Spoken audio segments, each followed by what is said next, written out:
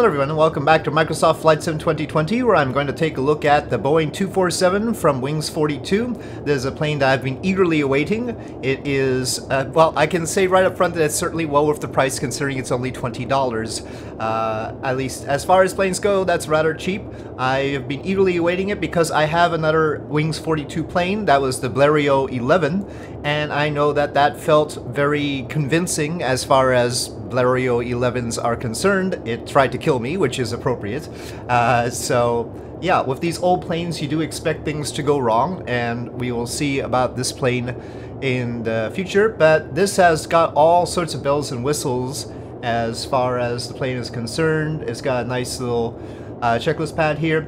Instead of using the normal weight system that we have in the game, this thing, it's better to use this payload and weight system.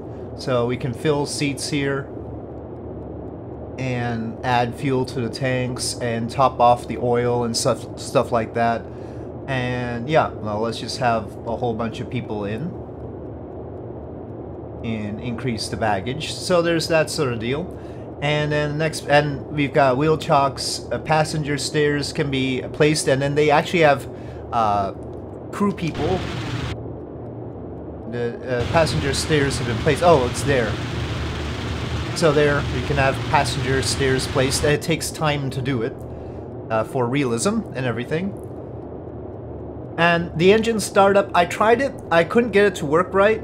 So it's not as simple as it has here or in the manual. And there wasn't a dedicated startup procedure thing. There isn't a... Well, that's not the right thing. There isn't a dedicated checklist here to make sure that everything is in the right, that I didn't want, right position. So yeah, that's why I'm not doing the colon dart start on this. I haven't figured it out yet.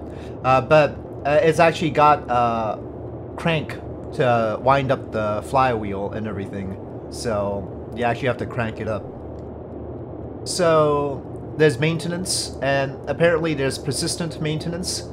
So that is a thing that they've coded. And oil. You can get oil changes. So this is pretty serious stuff.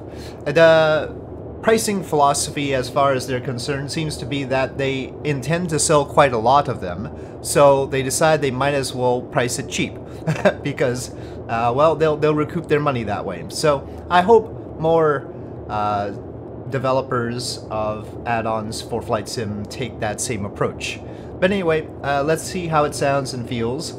And we've got the United livery. There are a bunch of liveries. One minor regret that I have about it is that they don't have the livery of perhaps the most famous version, which is the version that flew in the McRobinson Air Race.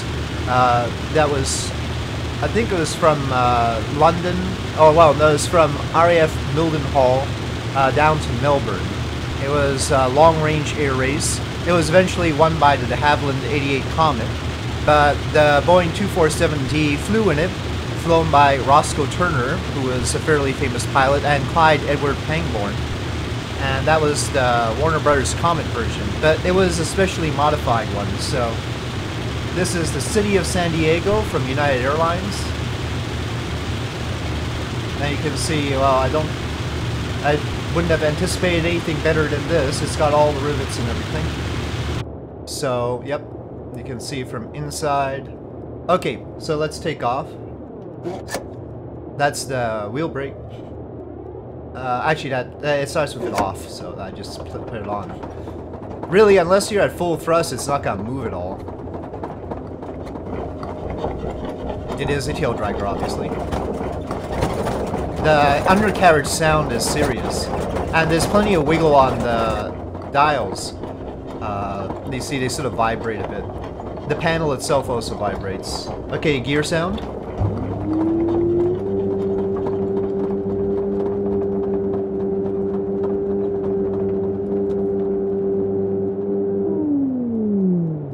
Don't expect this thing to climb very quickly. And I'm gonna pull back out of the red region on the manifold pressure. So the manifold pressure gauge is actually very nice. It's got a red region and 32s for climb, I think. and RPM I think was 2,100 for climb. So yeah, they've got a primer thing here, but they didn't really explain how to use it. And then the fuel gauges work in an interesting way. Let me get rid of the yoke for a sec. You actually pull and release this plunger to get the fuel reading. So we're at 112 gallons or so. And then there's this other one. The left tank is a single big tank. The right tank has a main tank and an auxiliary tank. So that's why the right tank on this gauge is visually has less fuel, but we can switch that. We can switch the switch the tank selector to the main one, and then when we read it, we'll get the level in the main one. So yeah, that's what this fuel quantity gauge selector thing is, to select between the two right tanks. There aren't any flaps on this, so yeah, that's just how it is.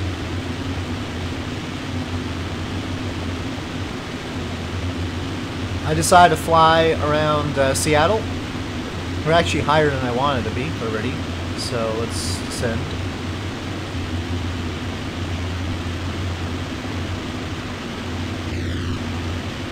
Initially, when you're controlling it, it feels stiff and heavy, but then when you get past a certain point, it turns faster.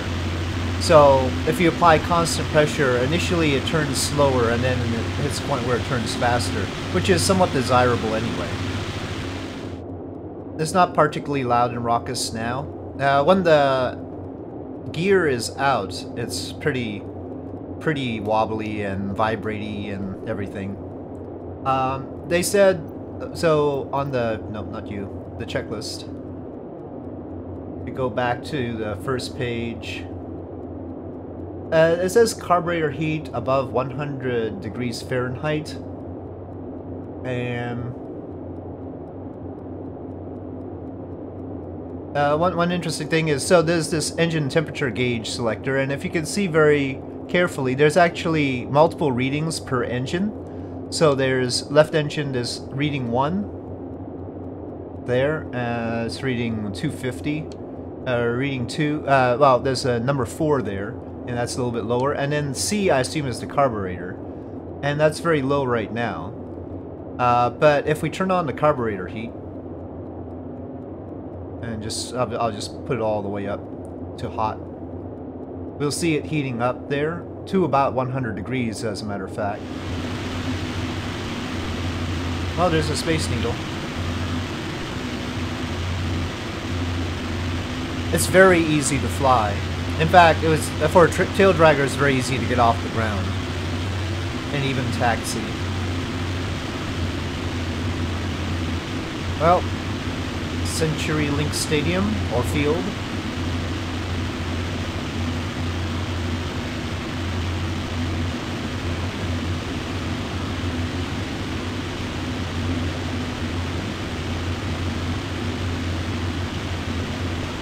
Safeco field.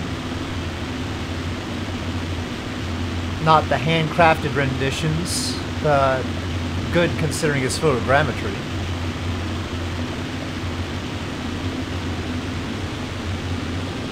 There's probably some scenery packed to improve the harbor area for Seattle. Yeah, so navigation is sort of one of the big features here that I'm not really playing around with yet. And it's got a unique radio navigation system that they developed. And the main manual says a whole lot of very important things, but the big manual is for the radio navigation system, so I'm gonna have to go through that and figure out how that all works. Because I would like to learn how to use it. And yeah, that will be interesting. They've got all sorts of vibrational wobbles going on with some of the... You can see the little fuel gauge wobble. Yeah, this is the first time I've flown a Boeing 247 in a sim. I aim to fly everything in a sim eventually, but Well, this is as good a version as I could have hoped for my first try. Aside from the PMDG DC-6, I don't think there's a higher quality plane that I've got right now. Well, I think we can see SeaTac right there. Lots of airliners around here, obviously. If you haven't noticed, I'm more or less a 1920s pilot all around. I just, whether I'm flying in the Concorde or something else, I'm a barnstormer. So, I don't go in for all these. I'm not an autopilot appendage, and this, I do not believe has an autopilot, so that's fine by me. I'm not sure what the undercarriage limit is. There's another plane there, isn't there? You know that middle runway doesn't seem to have a plane on it. Yeah. I don't know what the undercarriage limit is, but I'm gonna drop it here and you'll hear and see it from the external view. It's pretty slow. It creates a lot of drag though. You can see the airspeed going down. And this is its sound while we're going at high speed.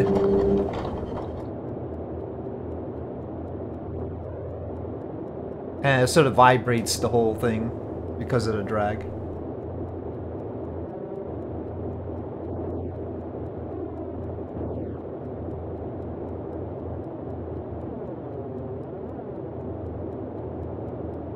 Oh, is that plane taking off? I don't know, I got to start right, maybe because I was turning.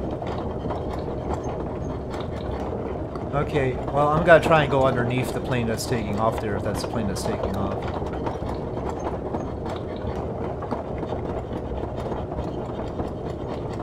Hopefully he gets off the runway.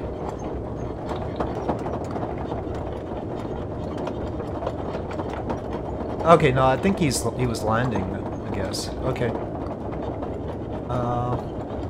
I don't know what that plane is doing, so... Hopefully that plane is faster than us. I think it's just sitting there, so it's not fair. Okay, we've hit the ground. That's us hitting the ground.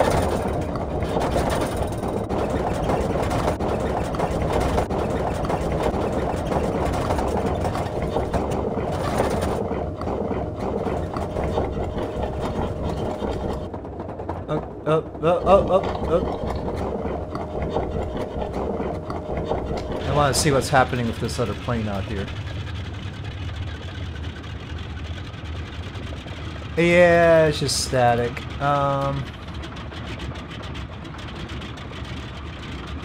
Or it's moving really, really slow. Wow, we bounce a lot. It's like the KSC runway. I'm just gonna be a plane that lands on an airfield. Oh, my engine died. Oh, I throttled down too much. Well, I guess that tells us something, huh? I'm just gonna park right here. Okay. So, as far as starting the engine again is concerned, I guess we can talk about that. So there's the wind-up flywheel thing, and I don't know, because it didn't say exactly where I should have the... I mean, I assume mixture is full, and but throttle, sometimes they might want it about 25%. I'll do 25% and see. Carburetor heat should be off, I guess. So, yeah, maybe the oil shutter lever should be some other way, but anyway. The assisted start has this wind-up flywheel for us. Otherwise, we just check mark those, and then so the assistant is putting in the starter crank after putting in up the ladder, and there's the starter crank. And so we could click and hold that in order to crank it. I've tried that too. I couldn't quite get it to work. Okay, and then when it's okay, it has this in green mesh flywheel, which in theory should start the thing. But yeah, I'm missing something about how to do that. So I checked the manual and I didn't see anything, but I was pretty quick in perusing it. We'll try full throttle. I'm not sure.